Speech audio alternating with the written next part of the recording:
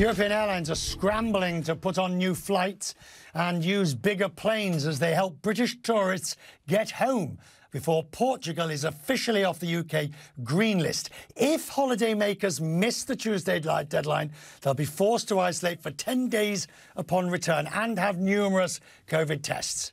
Airfares between Portugal and the UK have soared in response to the surprise decision from the British government. Shares in European airlines are falling for the second day. KLM's shares are down 1.2%, down 5% since Thursday's announcement. EasyJet and Ryanair have shed around 7% over the period. Pieter Elbers is CEO of KLM. He joins me from Schiphol Airport in Amsterdam. Peter, I hope you can hear me and the connection is OK. The Portugal business, I mean, it was a shock and it has destroyed that confidence that people had that things might be getting back to something approaching normality. Yeah, well, it clearly shows there's the recovery is definitely there, but it's going to be shaky and rocky. And I think the recent announcements, indeed, by the UK government on Portugal are a confirmation of that. On a positive side, we saw today some good news from France, where the government has decided to allow US travelers who have been vaccinated to get into the country. So the trajectory is in the right direction, but clearly it's going to be a bumpy and shaking recovery. Do you think we fooled ourselves, or holidaymakers fooled themselves into either because we wanted to believe it was going to be better, we really hoped it was going to be, but the reality is it's very difficult? Well, the reality, it's very uncertain, and I think precisely what travelers need today is some certainty and some predictability when they go, if they can come back, what are the rules to come back. And I think it's really also important for the EU to step up here and to harmonize the rules within Europe and to make sure that these holidaymakers, especially after such a long and difficult period where many people have been locked up in their houses and couldn't go anywhere, it's really a need for people to fly and to travel and go with confidence on their holiday. With vaccination coming up, I believe we can have some confidence, but the next couple of weeks are still going to be shaky.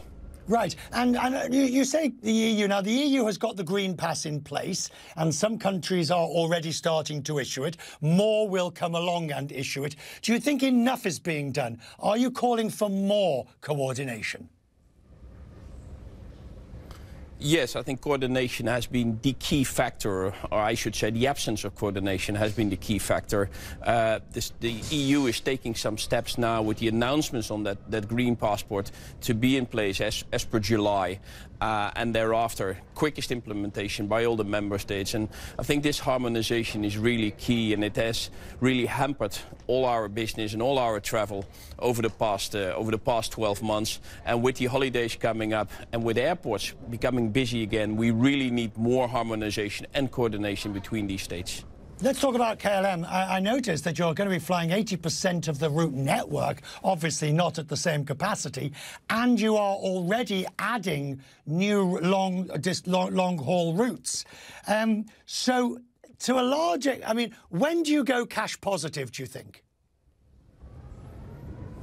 Well, indeed, our philosophy has been to operate as much as possible of the network. And I should say in this quarter, we have been operated roughly 90% of the destinations, 50% of the capacity, with a quarter of the passengers. Fortunately, the passenger numbers are increasing rather quickly and rapidly at this point in time. And that gives us confidence to add some more long-haul destinations and even announce some more leisure destinations like Orlando in the US as per the winter season. So we'll gradually bring back our network with the expectations that over the next couple of weeks and months traffic will gradually resume, and I think we can take confidence what we see domestic US, for example, that will happen in Europe as well, and with that in place we can see international and long-haul travel resuming as well.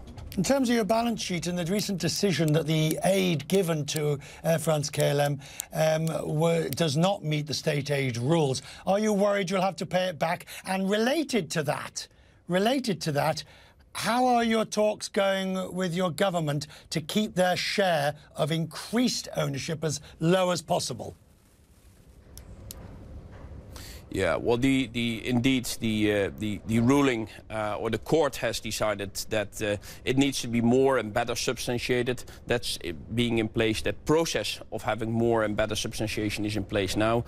That's to be done between the EU or the European Commission and the court. And of course, we provide there the info, and we have every confidence that that will move in the right direction. Finally, United Airlines buying Boom's supersonic planes. I mean, it's garnered a huge amount of interest. I've always said I never thought that there'd be a commercial supersonic flight in my lifetime. So, are you looking to buy Boom planes too? No, we're not looking. No, I thought, of course, I had the same or similar reaction, Richard, like you had. I think it's an interesting proposition to see what's happening. The condition they put to it, that it should be fueled completely with biofuel. I would really try to have a good understanding how that works out. But no, I think we focus on the recovery first before we are in a process of reviewing these type of new planes. And if we see all the efforts we do at sustainability, we seek for a maximum effort for our biofuels. And I'm not sure whether that is into supersonic planes. Good to see you, Pieter. You're looking well. Thank you for taking time on a Friday night to talk to us from Schiphol. Thank you.